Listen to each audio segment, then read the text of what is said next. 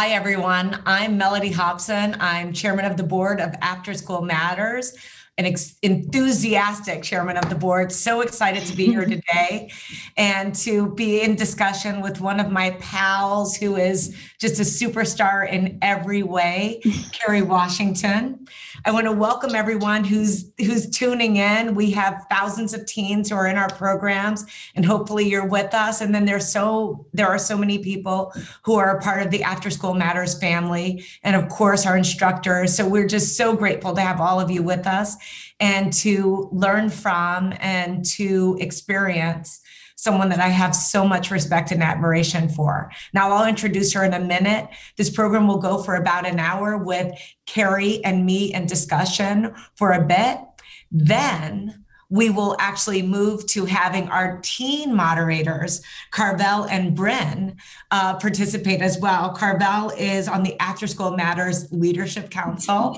Yes, giving us the high sign there. And Bryn participates in After School Matters, the After School Matters musical theater experience. So we're very, very excited to have them when they will come in and be able to ask questions of Kerry and hopefully get great advice and advice that will help them as they pursue all of their dreams, which we hope to be fulfilled.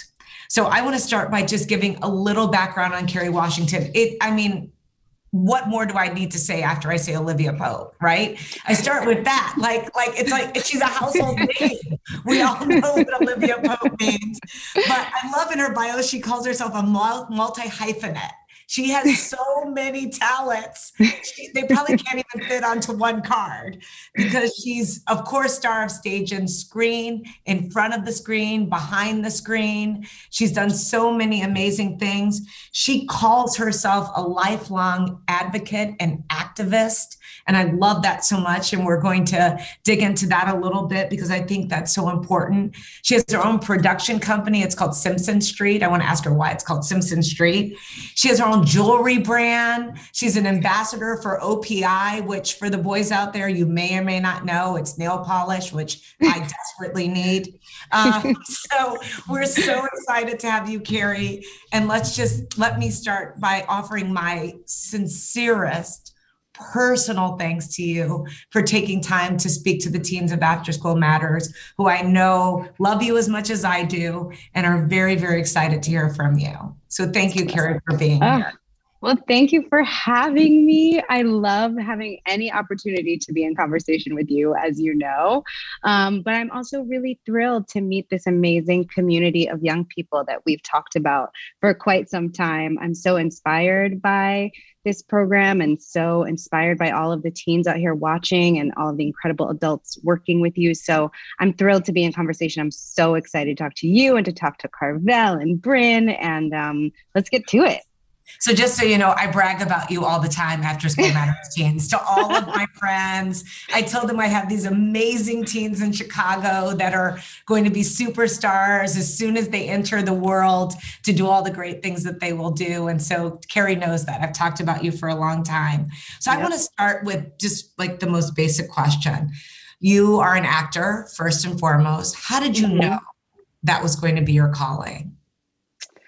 Wow, that's such a great question. I don't know. It took me a really long time, to be honest, because as you mentioned earlier, I have a lot of interests and I didn't have anyone in my family or my direct circle of influence who worked in the entertainment industry. So it seemed like a far off dream. It seemed like an impossibility to me.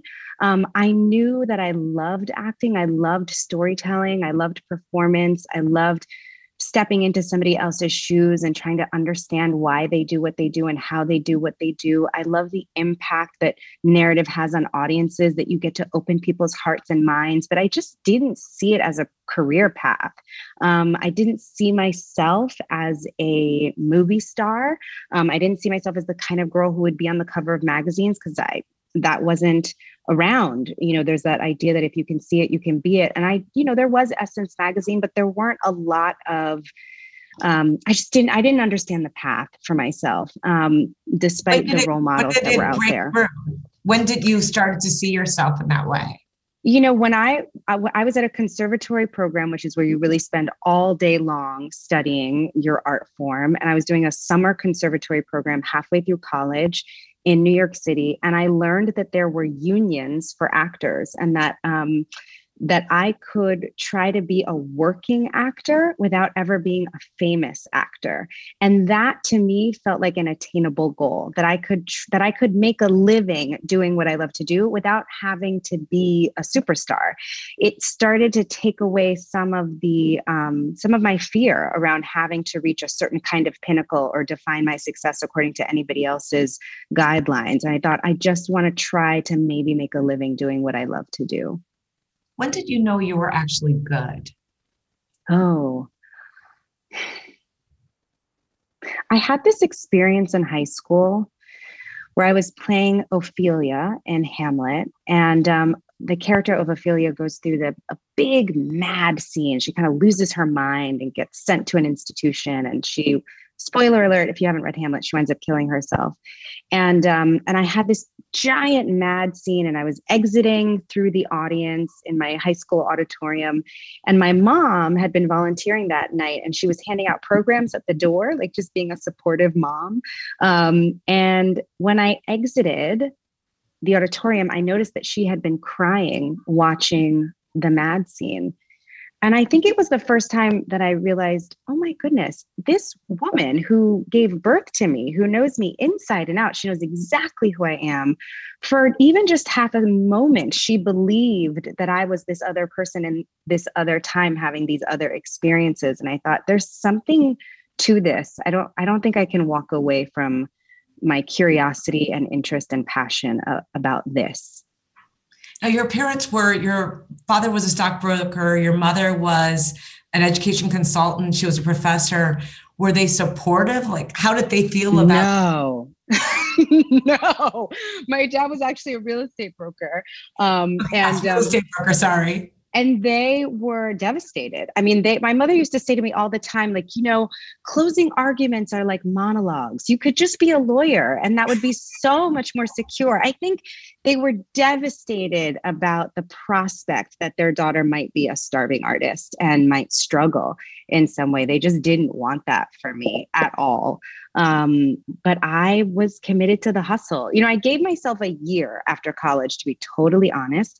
I gave myself 1 year to try to have an impact in this industry, to try to, get some good jobs that could maybe pay even just a portion of my bills. And if nothing had happened in that first year, I was going to go back. I was loosely studying for the LSATs and try to go to law or maybe graduate school for education or psych. I hadn't really decided, but I was like, I'm just going to give this a year and then decide what's next.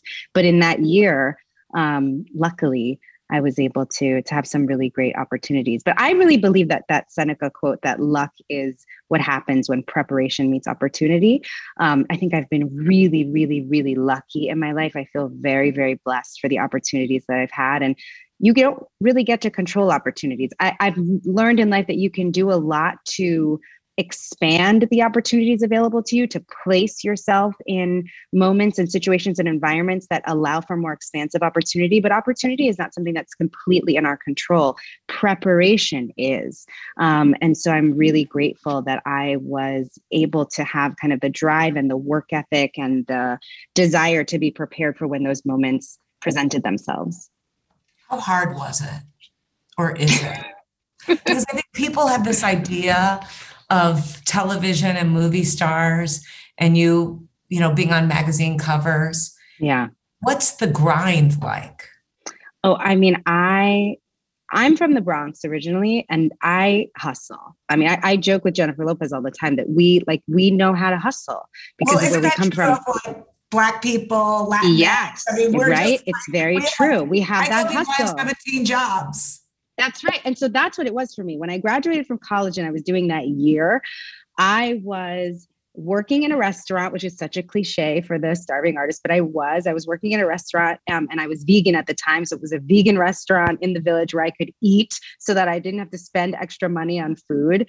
I was teaching yoga. I was certified to teach yoga. I was substitute teaching in New York City public high schools because that was a great job. They would call you that morning if a teacher was sick somewhere in the city or unavailable. And there was such a teacher shortage at the time. So if I had auditions, I would say, no, I can't come in. But if I didn't, I wound up teaching every grade from kindergarten through senior year of high school, all over New York City.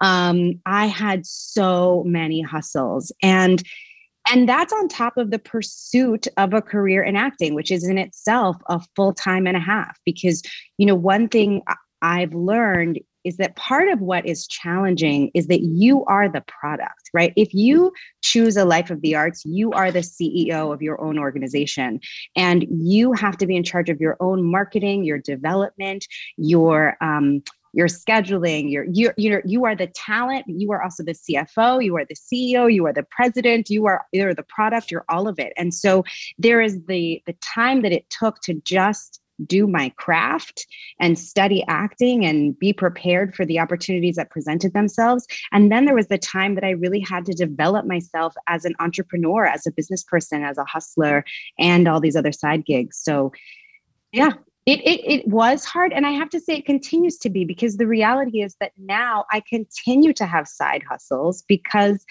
my particular relationship with acting is that I like to be able to make choices around my art with as much financial independence and freedom as possible. So that's not to say that I don't make a good living as an artist, but I like to have involvement in other spaces, whether it's the endorsement work, the entrepreneurial space, other places that provide income for me, so that when I make choices for myself as an actor, sometimes I can do something just that I love to do, whether it's a big paycheck or not. And so that's important to me. So I may not be working in a restaurant anymore. I may be a creative advisor to a jewelry company, or working as a creative ambassador and consultant at Neutrogena. The side hustles are different, but they're still there. Also, the day, like when you're on a television show, just give people an appreciation, because you and I have talked about this. I don't think people really understand how hard it is, just day in and day out. And you did that for 7 years on Scandal. Yeah, it would always when my friends and family would come to visit set, they couldn't believe it. I mean, we regularly worked 16-hour days. And when you're the lead on the show, you very rarely have days off. In the first 3 seasons of Scandal, I maybe had 1 day off every other week.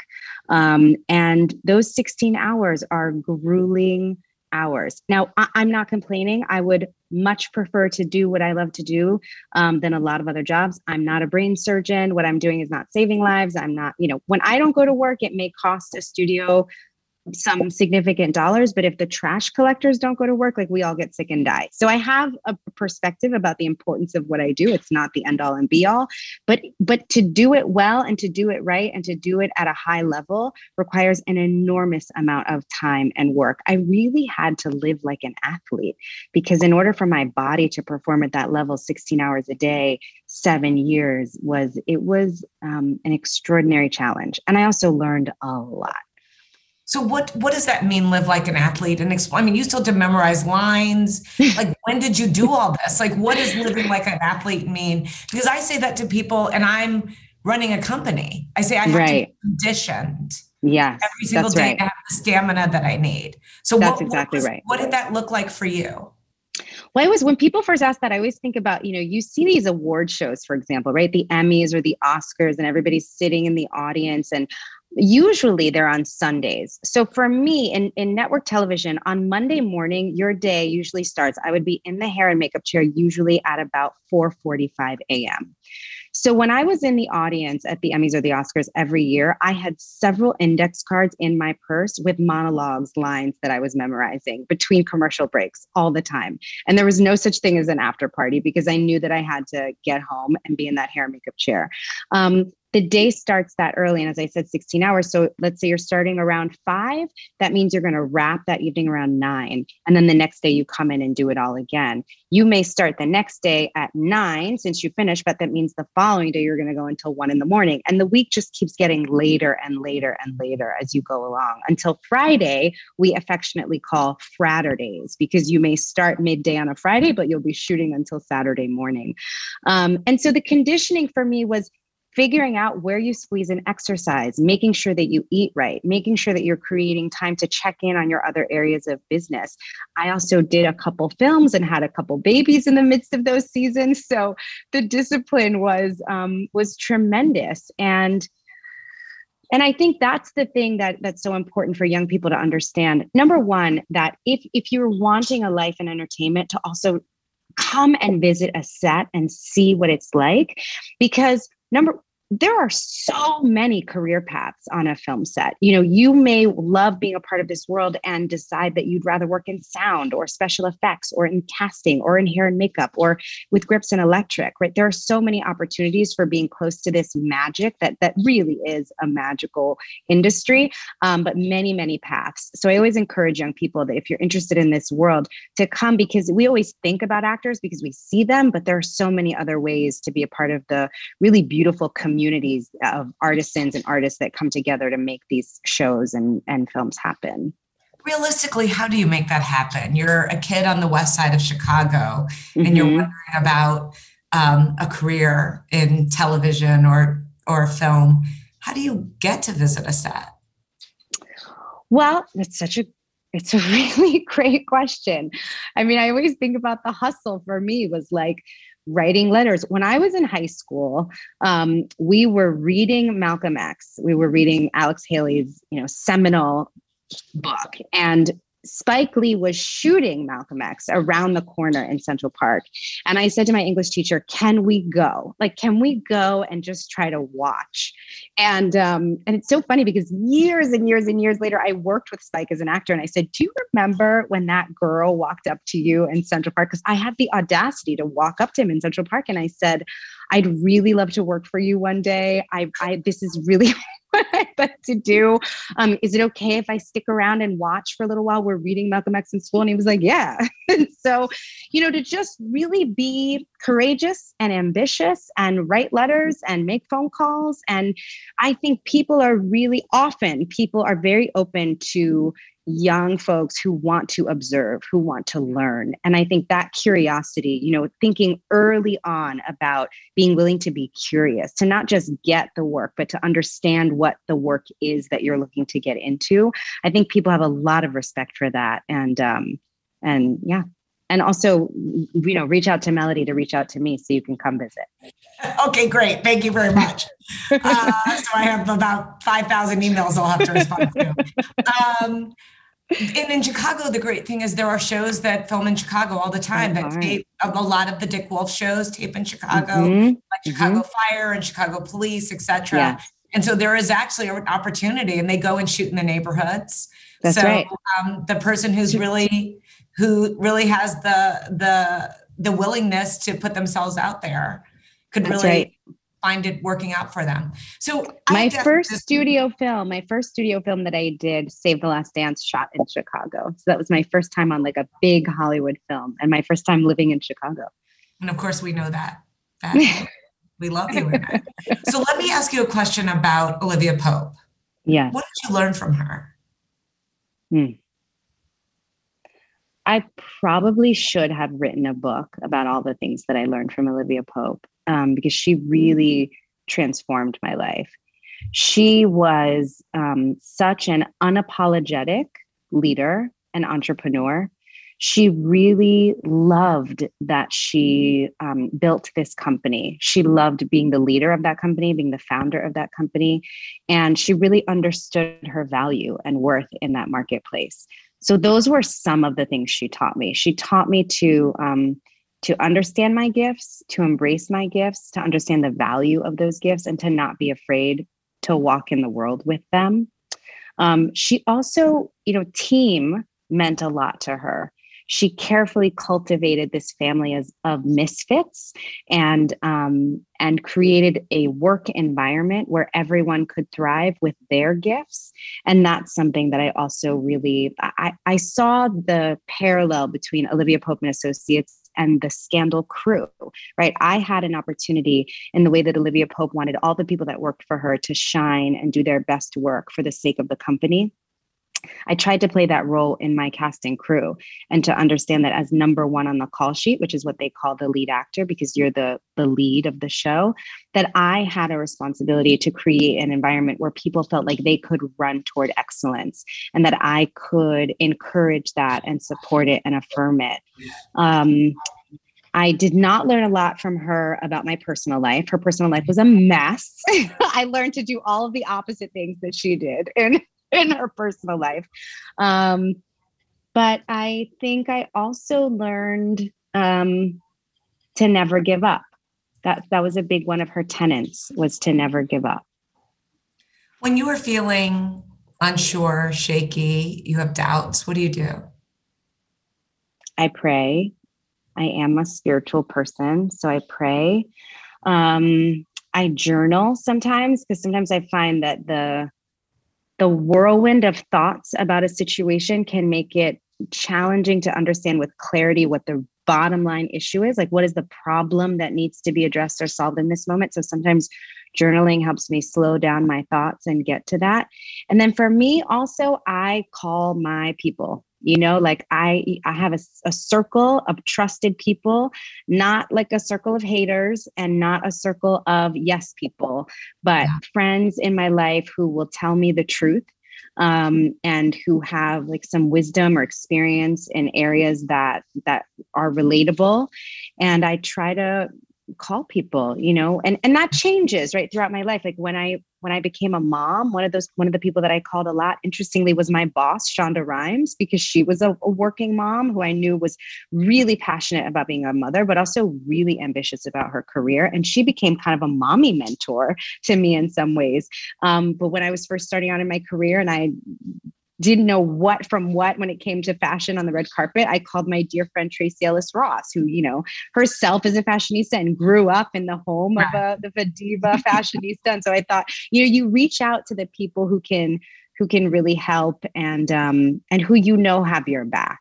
Right. So I think that's important for me also, is to remember that I'm never alone, and that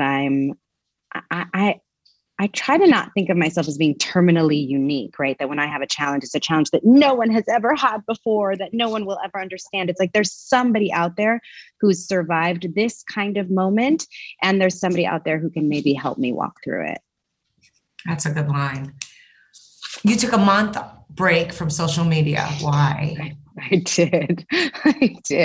I actually took a month personal hiatus in general. My social media was part of that, but I was really overdue on a personal leave. I think one of the things that can be challenging about being an entrepreneur, a founder, a hustler, is that I haven't always been good about taking care of myself, putting myself first, or taking downtime, making sure that I'm filling the well. And so actually, I used to blame it on Scandal. In the Scandal years, I would say, we work these 16-hour days. When the show's over, I'm finally going to have some time to take care of some stuff. And then I noticed that in the couple of years after Scandal, I was busier than before. Like I had found ways to create 16-hour days, even when they weren't being dictated to me.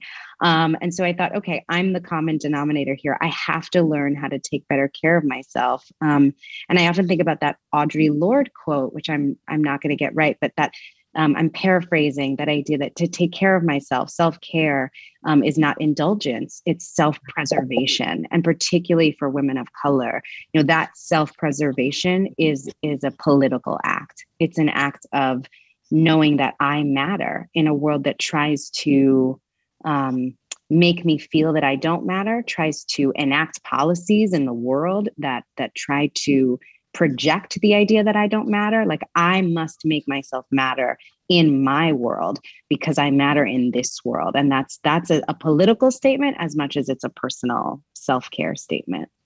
Well, it's a perfect segue to your activism. So you call yourself an activist, which I think is really powerful. Tell me where that comes from and what you're trying to accomplish. I guess I've never thought about why I call myself an activist. I just wind up being in activist mode a lot of the time. Early on when I was a teenager, I was in a program where I was doing local theater and education, community theater work. And it was sort of at the beginning of the AIDS epidemic. And we did a show that was about safer sex issues and drug abuse and self-esteem. And this work really helped me to understand the cross-section between activism and art, between social change and art, because we were using art to help save people's lives, to help young people understand that they matter and that they can make better choices and that their lives are worth the consideration of those better choices.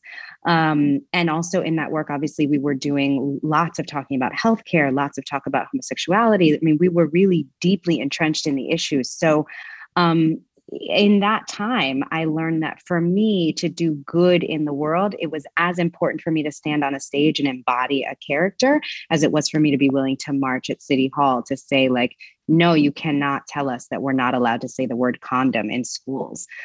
So that dialogue between social change and performance has always been has always been one that I'm very drawn to. And I think also being an actor, as I said earlier, my job is to step into other people's shoes and to understand them. And so there's a level of compassion for me that comes with being an actor, because I'm often thinking about other people and about wanting each of us to know that we are the hero at the center of our own stories. And I think as a Black woman, I've also realized that throughout my career, when I have centered myself or the characters that I play, when I've placed myself as a Black woman at the center of a story, that has often been called political, where for me, it's artistic. I'm just telling story. But the idea that I'm making audiences pause in their life and consider a person that is mostly marginalized, or consider the life of a person that they normally may want to walk past in the street and ignore. Acting has become political, whether I like it or not. But yeah, I don't know. I'm an activist because I believe that everybody has a right to be the center of their own story and a hero in their journey. And we have to make sure that that's true, not just in the stories we tell, but in the world that we live in.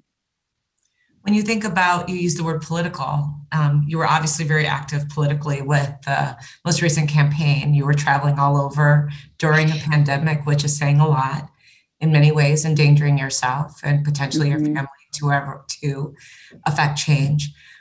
But the question I wonder about now is sort of, you feel like you accomplished a big goal there, and then now voting in many ways is under siege, and rights are being really challenged, to use the word, attacked. Right. So where are you on that? What does an activist acts? So what do you do? Which I think is interesting. You're both an actor and an activist, and ACT is the core to both of those concepts. What are you doing now? So right now, one of the things that I'm most passionate about is the For the People Act, which is in the hands of the Senate right now. I want to give some context for that for all of our teens. And first say, I've always been really passionate about voting, which might be really weird. I'm not afraid to say I'm a little bit of a political nerd, which is part of maybe why Olivia Pope came into my life. But I love voting because voting is where we get to have our voice heard in our society. Like, if you care about the clothes you wear, if you care about the food you eat, if you care about where you live or what your schools are like, or how many beds are in your hospital, all of that is impacted by voting. And voting is not this sort of politics, is not this idea that happens on a big hill in Washington, D.C., in these white buildings with men in suits. Politics is the everyday reality of how we live our lives, the rules that govern how we live our life. We're so lucky to live in a democracy where we get to have a voice about those rules and say what we want those rules to be. But it only works if we show up and vote. It only works if we all participate. So I really feel like helping people to understand the power that we truly have in our own communities to make change, to be that lead in the story of our own communities and lives, that's what encouraging voting is for me. And I am really, really passionate about it.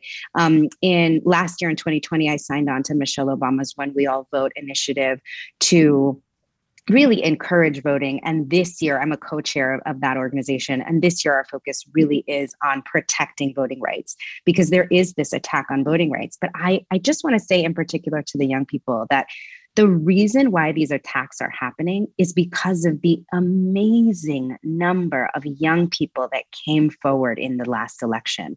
It's working. Democracy is working. More young people are voting than ever before. More women are voting than ever before. More people of color are voting than ever before. And what that means is that the people who have power, some of the people who have power and don't want those voices heard, are now trying to fracture the voting system so that you don't get to have your voice as easily, or that I don't get to have my voice as easily. And we have to protect our voices.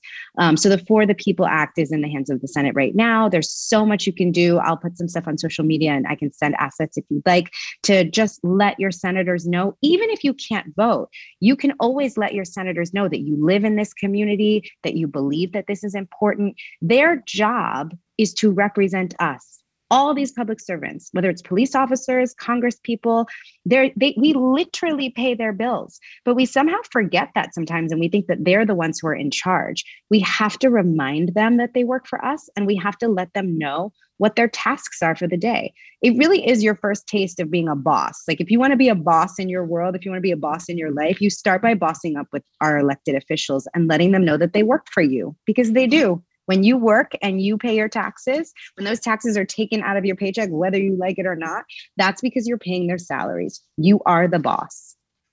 That's awesome. I love that. I never thought of it in that way before. And I'm a believer, like you are, in voting and the importance of making sure we hold our leaders accountable for their words and deeds, and make sure that everyone has a fair shot in our society, which we know is not yet true. So I'm going to ask my last question before I turn it over to our phenomenal teens, Brett and Chevelle. But first, I'm going to just ask my last question. Okay, so we've all lived through this pandemic. Our teens are not even in school. They're still Zooming in. And we want to have these programs to keep them feeling connected to a community that I think is really powerful and important. And I just wonder, during this pandemic, what you've learned. It's for every person, it's had a different effect. Is there a big takeaway for you?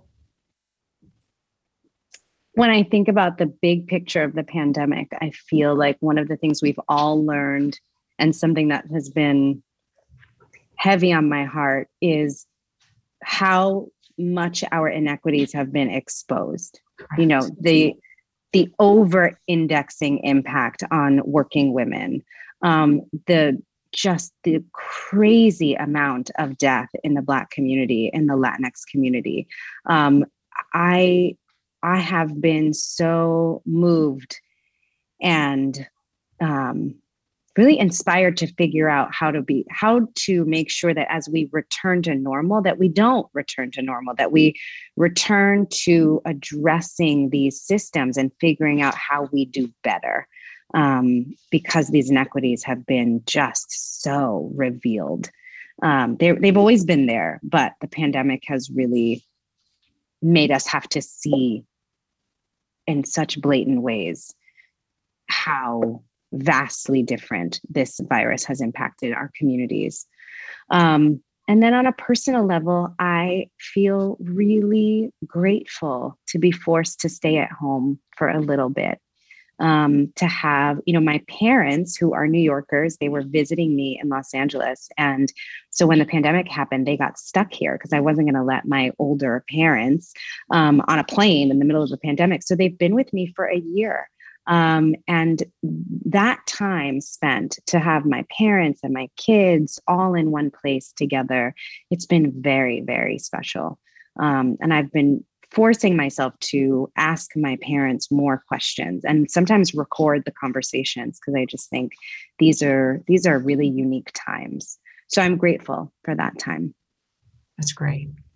Well, listen, I want to give our teens a shot. I could talk to you forever. You know that. I love and admire you so much.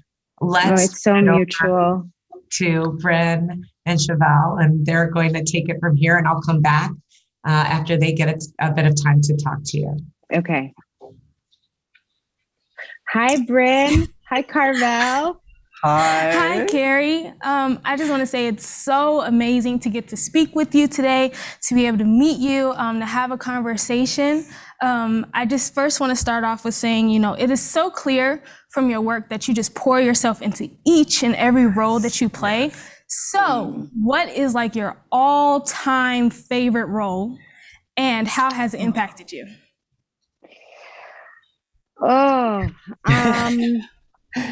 It's such a hard question because I love all of my characters as if each of them was a child. I don't want to pick a favorite.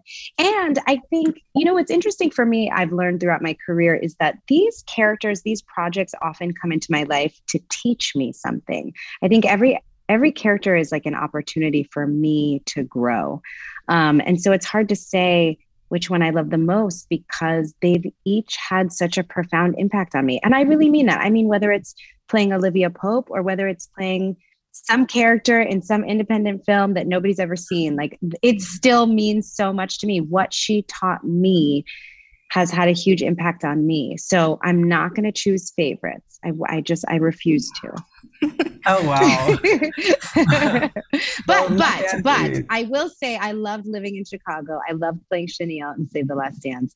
And that was my first big studio film. So it had a really huge impact on me because it was my first time being a part of like the entertainment industry. Love that movie. So earlier you spoke to your experience during the pandemic. And I would love to know, how have you stayed encouraged during this time, during this entire, pandemic? As I mentioned before, I am a praying person. So part of staying encouraged has been that. I think you both sing in gospel choir. Did I get that right? Is that true? Yeah. Yeah, I sing. Yeah. So I thought I'm talking to some other believers. So praying is a big part of it for me. But I think, as I was saying to Mellody,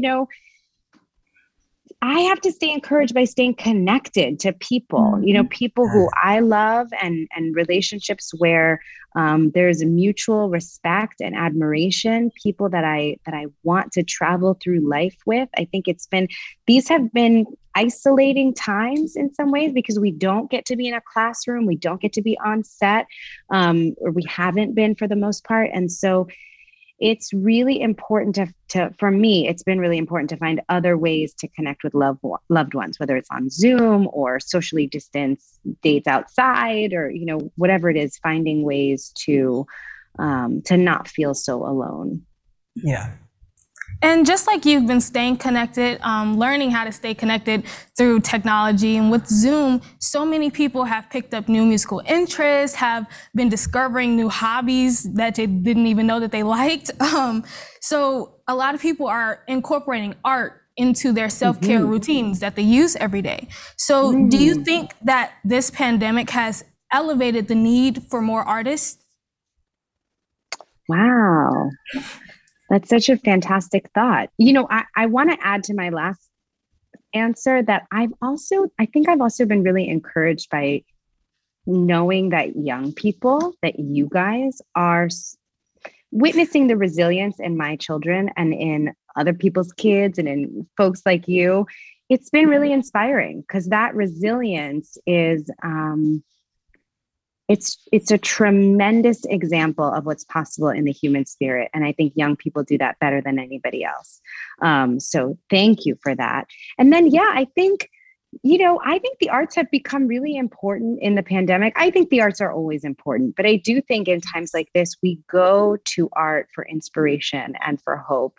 We go to art to fill our time. I think in many ways, sometimes I think about my job as providing kind of modern day meditation because, in the old days, communities would come together. I mean, like in prehistoric times, right? People would come together by a fire, around a fire, and tell stories. Or the old griot in different indigenous cultures would tell stories by the fire. And we are that now in television and film. It's no longer the light of the fire, it's the flicker on the screen. But people are coming together to gather and witness stories. And in those stories, we realize who we want to be. We realize who we don't want to be. We see the possibilities. We visit our own nightmares. So I think the arts are really important in helping us to understand ourselves, to understand this moment, both the arts and humanities. I've been reading a lot lately about the 1920s, about the Roaring 20s, because I'm thinking a lot about, what happened at the end of the Spanish flu in 1918. And then in the 20s, there was this explosion of arts, right? In the Harlem Renaissance and with the flappers and thinking like, what will that look like for us now, 100 years later? I think we may have a similar kind of Renaissance explosion. It's an interesting thought. Yeah. I totally agree with you. I've been totally invested in history. It's amazing. But earlier you spoke to your role in activism, and I would love to know how your activism has impacted your career. It's funny. Early on in my career, I was going to I think I was marching in New York. The Republican convention was in New York, and there were particular issues. I think it was a war. I went to an anti-war march, and I marched for I remember I had come from a photo shoot, so I was in high heels, and I marched for really far in these high heels. That's why it really sticks in my mind. And my dad at the time said, you might want to think about being aware of maybe not being as vocal about your beliefs, because you might offend some people, or there might be people who don't want to work with you because of particular beliefs. And I remember in that moment really thinking long and hard about it. And I decided that I was never going to let my job rob me of my responsibilities in a representational democracy, that I had a responsibility in order for democracy to work, to have my voice heard. And I never want to silence myself in the name of fame or in the name of a paycheck, right? That my commitment to the belief in humanity and to justice is more important to me than my own comfort. That's not to say I don't like to be comfortable, because I do, but to understand that for me, that comfort cannot be at the expense of my ethical framework and my belief in humanity. Amen. I agree with that. I think that many, of course, youth could, understand that before they go and take on their careers. And I remember earlier you were saying that as a youth, when you're into art, that you should go to a set or, try to figure out where they're filming, just to see if it fits in where you want to. And is there like one tip that you would give to aspiring actors like myself who want to go into film? Well, this is interesting, because people always think like now it's so easy to say no now. Like if you read a script now and you say like, oh, that's just not going to be good for Black people, or that script is not good for women. Like it's easy for you to say no now. But the reality is at the very beginning of my career, I said to my agents and manager, I would prefer to work 6 extra shifts at this restaurant than take on a role that I think is going to be bad for Black people or bad for women. And if you don't do it in the beginning, it doesn't get easier to do it later. You have to know early on what your lines are. And those lines may change, right? Like those lines you draw in the sand, they will evolve with time. There are times in my career I've been willing to do certain things, and other times I've been unwilling. But I think knowing what's right for you is really important. And in general, for me, that kind of self-awareness is really important. Even asking one's self, why do I want a career in entertainment, right? Because I think some people come to entertainment to fill a void in themselves, to provide a sense of self. Like if I can get everybody in the world to like me, then maybe I'll like myself.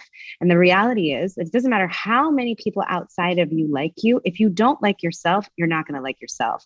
And getting said no, having people say no to you, 100 auditions in a row, having people receiving that rejection again and again and again, you will not survive it if you don't figure out how to love yourself outside of the responses of the public.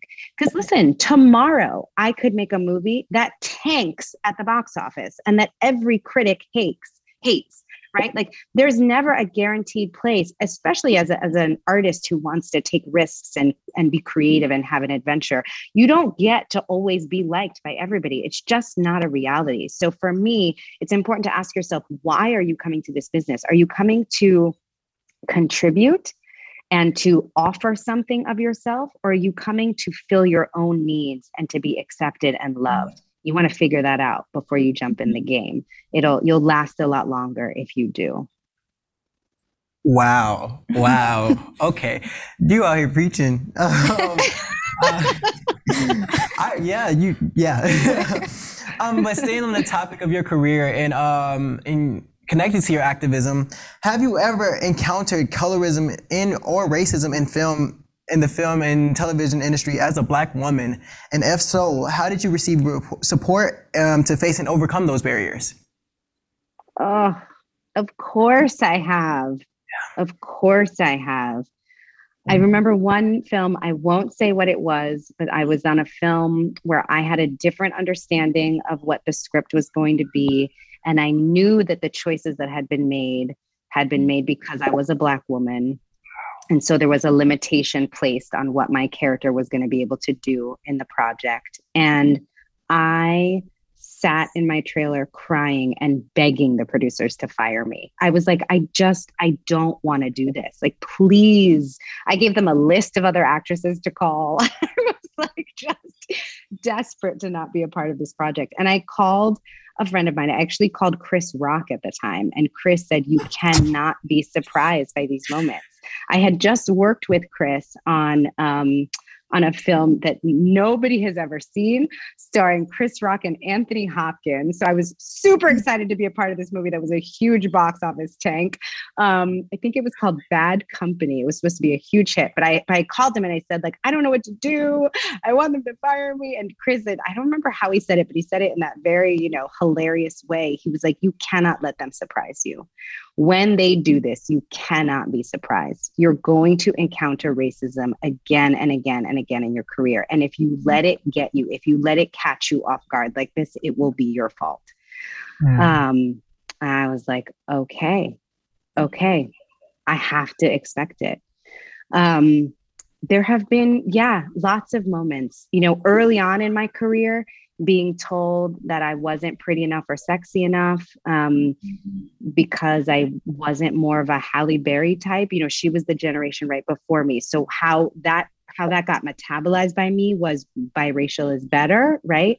And then later, and so that was like, how do I fight that off and just know that like who I am is enough and brilliant and beautiful. Later on in my career, being told that I was too much of a Halle Berry type, that if I wanted to be taken seriously, I had to be willing to like get ugly and do things that were more fierce and being compared to other actresses like Uzo and Viola, right? Who were more gritty actresses. It's like people will constantly put you in a box or decide what your limitations are. And so that's the other reason, to go back to your earlier question about advice, again, know who you are, because there are, like I said, there are all these magnificent careers that are part of the entertainment industry in the technical aspects and the creative aspects.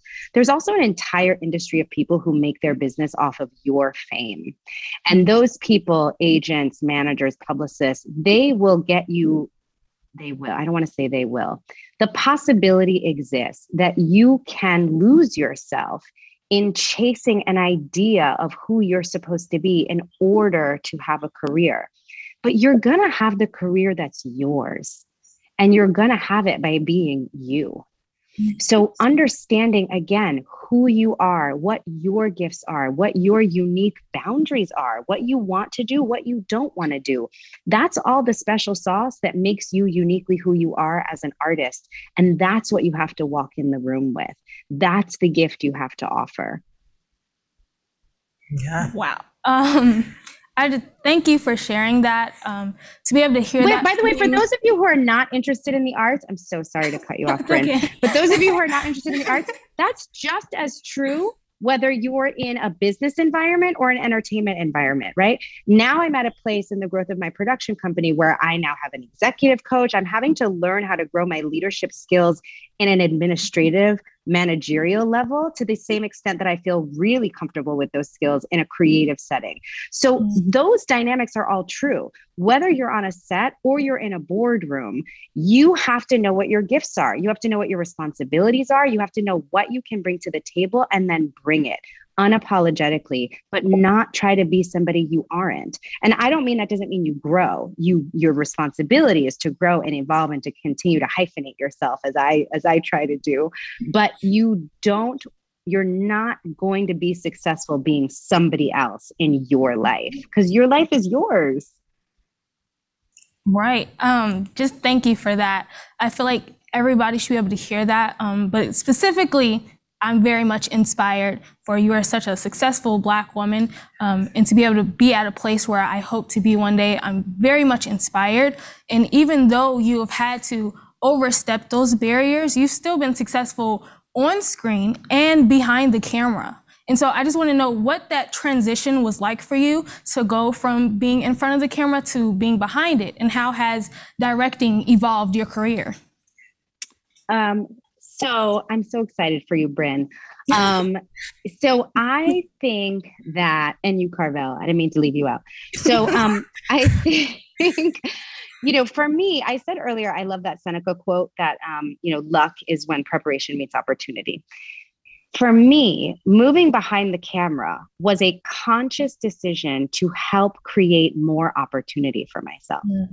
It was a way to give, and also in the way that I talk about my passion around democracy, right? The knowing that my voice matters, that my seat at the table in this world matters. The same is true when it comes to the entertainment industry. So the first film I ever produced was a film called Confirmation. It was the story of the confirmation hearings for Clarence Thomas and when Anita Hill came forward. It was a film we made for HBO.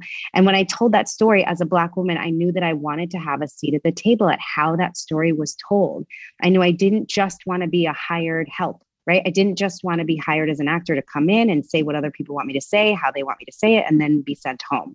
I wanted to be able to be one of the driving forces behind how that story was told, to make sure that it was told in a way that made me comfortable and felt authentic to my experience as a Black woman. So producing and directing is part of how I'm creating more opportunities. And this is what's been really exciting, not just more opportunities for myself. In wanting to have the opportunity to have more of a voice, what I've realized is that stepping into that new role has allowed me to create new sets, where we have shows like Little Fires Everywhere or the play I made, American Son, and then we made the film. Those sets provide employment for hundreds of people, again, in all those careers, from editing to costume design to set design to box office to publicity and marketing. Those careers are based on me now putting that content out into the landscape and saying, I need a team of artists and artisans, of people who want to run toward excellence with me to bring this into the world. So I'm so passionate now about utilizing this desire to tell story, to upend the idea of who belongs at the center of a story, to use that passion to create opportunities for other people to step into the lead role in their lives as artists. Wow. Every time she talks, it's just so amazing. But staying on the topic of directing, as a director, what do you think is the most culturally responsible way to showcase Black stories in film and in TV? The most culturally responsible way to tell Black stories? Yeah. Well, I think that what's really important is that we tell a lot of Black stories, because where things get really challenging is when there's only one or two stories about us, because then we feel like that one story has to be everything. And there's a lot of different kinds of Black people in the world. We live a lot of different paths in a lot of different ways. And the more that we have stories about us in the world, the more that beautiful spectrum of who we are gets to be on display. I think more important than having like one kind of responsible way to tell a story. It's about giving communities opportunity to tell lots of stories about themselves so that our humanity can be full, can be three-dimensional, can be flawed at sometimes, aspirational at others, right? Because that's the reality of who people are. If you have one film, for example, in the last 5 years that is starring an Asian cast and about an Asian family, then that's it. Right? That's the story about that community. And that's not okay. So it's wonderful that you're having more and more films about Asian folks, more and more films about Black folks, more and more films about Latinx communities, about the Muslim community, about all different kinds of people, because we are not one thing. Not any of us is one thing. And you know, when you go home and you look at your own family, there's a million ways to be Black. So being able to have more than one show, more than one movie, to be able to have a community of storytellers who are bringing these stories forward, I think that's what's most important, and that our studios and networks continue to support that multiplicity of stories. Wow. And I agree with you so much, because of how influential art is on our society. Like, people emulate what they see on television or what they see in film. And so in what ways have you observed theater or have observed film affecting social discourse? Oh, wow. Well, I have a bunch of heroes. You know, I talked about, like, even though I didn't have people in my family who did this for a living, so it was hard for me to understand, like, where do I go? What do I do? But I had these women who were like lighthouses across the ocean, who were doing this work, really beautiful work, and also were standing up for social justice. Women like Cicely Tyson, who we just lost, who was a dear, dear friend of mine. Same with Diane Carroll, who was like a dear friend and mentor. Rita Moreno is another one. She's from the Bronx and a woman of color. I felt that same sort of affinity, believe it or not, with Barbara Streisand, because she was a Jewish woman at a time in Hollywood where her kind of beauty was not perceived as normal. And she carved out her own path to say, no, I will not change my nose. I'm going to be who I am, and I'm going to have the career that I deserve. Or Jane Fonda, who's somebody who, you know, we don't come from similar places. She comes from a legacy family of artists, but she has never been afraid to bring her politics forward in her work. Actually, the Union, I don't know if you guys know this, but there was a very famous movie in the, I think it's late 70s, early 80s, called 9 to 5. That was one of the first workplace comedies about working women in the office. The Union for administrative assistants is called 925 because that union was formed in response to that film exposing how hard it was for women working in offices. So these women were real role models for me, and people who I still look to because they continue to work, continue to innovate. They've worked across multiple platforms: stage, film, television. They sing, they dance, they act, they direct, they produce. So, you know, those are some of my role models. Yes. I believe this will be our last question. So a lot of times in life that we all go through different struggles, but specifically during this pandemic, a lot of teens have struggled with mental health, especially with e-learning. So what were some challenges that you faced as a teenager, and how are they different or similar to the teens, what teens face today? Well, first of all, because I know this is your last question, I just want to say you two have done a phenomenal job. It's been so fun to speak to you both. Really, really wonderful. So thank you for being so generous and thoughtful and intentional with your questions. You know, I can't imagine. I have 3 kids. One of my kids is a teenager. And I can't imagine the challenge that you guys are facing right now with e-learning and being away from your friends. My heart really goes out to you with a great deal of compassion. And again, I'm really inspired and impressed by how resilient you've been and how flexible you've been and able to continue to show up. It's been really powerful to witness. When I was a teenager, I think I was not dealing with a global pandemic. I was dealing with an epidemic. We were dealing with the HIV crisis, which, you know, had a big impact on how we thought about our bodies and our relationships.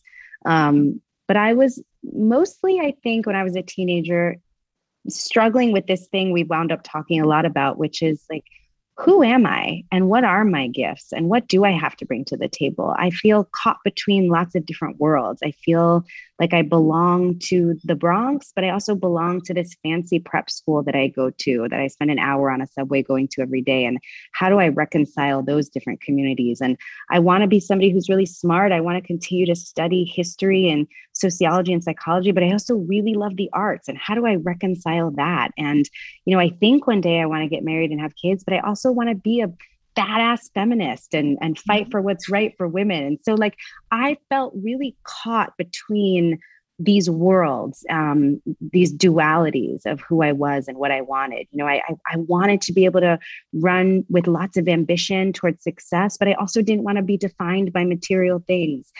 So I think that's really natural to be a teenager and just be asking, where do I fit in to all of these extremes in this world?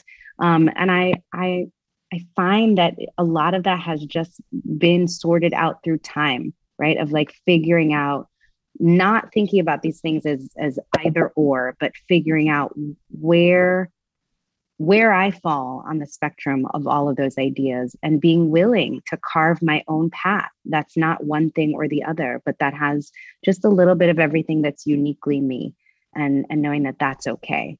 That it's okay to be me, to want what I want, to be who I am, whether other people get it or not, or whether other people like it or not. As long as I can figure out how to do that and make a living and be around people who, go where the love is, be with people who respect me and are good to me and be good to myself, then I'll be okay. I think that's what I'm still telling myself one day at a time these days. Thank you so much. We really appreciate you so much. This is an amazing opportunity for me and both of us. It's been so great to be able to just talk to you and get your advice. And, I love to be able to learn from people who are in the industry and who are having the career, so that way I can know what to do when I get there. So thank you again. Thank you so much. Thank you guys. Stay curious. I love your curiosity. That idea of being a lifelong learner will serve you as artists more than anything else. That commitment to discovery and curiosity. And I find that's as true in every area as it is in the arts, right? In business and raising a family, curiosity is the thing that will save you if you stay open, I think. Yeah. I'm curious, but I think. Well, I want to thank Carvel and Bryn. And both of you were so phenomenal. I was hanging on the word. You guys, make After School Matters so proud, and you are a true reflection of the talent and the excellence that we have. Kerry, you said so many things that really stuck with me. I had to actually write them down. And I just want to read back a couple that I thought were just so profound for our teens. This idea that opportunity is not completely in our control, but preparation is. I think that is really, really something to hang on to for all of us. You are the product. That's not just about being an actor. That's whatever you do in life, wherever you're trying to succeed, you are your own product. And whether you're walking into an office or into an operating room or onto a set, I think that's true. I think the idea that at Scandal, you were trying to create an environment where people could run towards excellence was something that we can all aspire to as we create environments. And our teens one day are bosses or working in companies. And I think this idea of trying not to think of yourself as terminally unique, I've never thought of that concept in that way before. That is a big one, because I think people are constantly saying, why me? Or why do I have these struggles, et cetera? And I think especially as women of color, as people of color, we're always the first. We're often the first and the only. So reminding ourselves that we're not terminally unique, and that if we reach out, there are people that can be part of our sisterhood is really important. I think that's really great. And then the last two, there are a million ways to be Black. Isn't that the truth? So great. Amen. And being comfortable in whatever your version of it is, or Latinx, or whatever it might be, gender, fluidity, etc. And then last but not least, know who you are. It may take a while to get there, but you certainly are proof positive of what the journey can be and how powerful it can be in influencing other people. So with my sincerest thanks, really, I know the pulls on your time. I know what it's like. I just want to thank you so much for spending time with our teens.